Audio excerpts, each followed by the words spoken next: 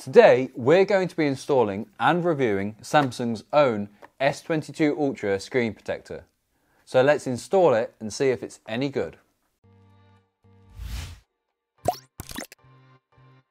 Right, first of all, take any case off your S22 Ultra and also turn the device off.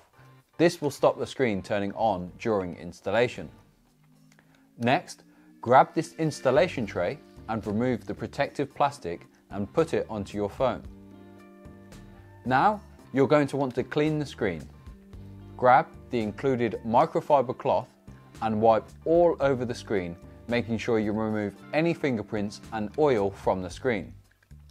Next, grab the included dust removal stickers and dab them on the screen to remove any dust. Take your time with this step, as you don't want to get anything trapped underneath the screen protector. Now, grab one of the two film screen protectors and remove the first tab, which is in the middle of the protector. Then, you'll need to line the bottom tabs up with the cutouts of the screen protector. Once you've done this, ensure the camera is centered at the top of the protector. When you're happy, get the squeegee and move from the middle outwards until the middle is stuck down.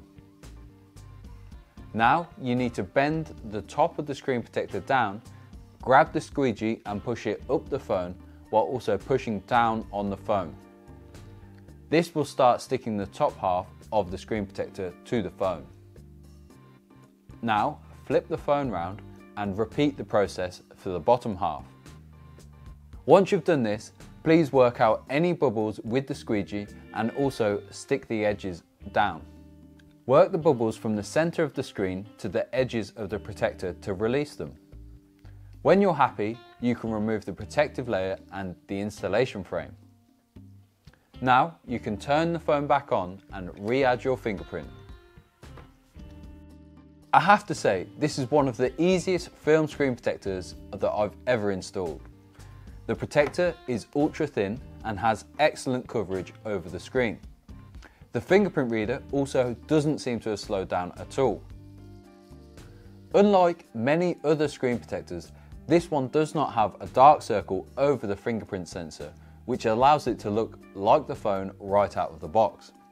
You can also tell Samsung have used good quality film, and it does not feel overly grippy on your thumbs or finger while swiping around.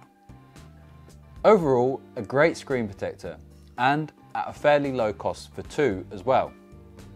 Personally, I prefer glass screen protectors, so make sure you check out my favourite one in this video here.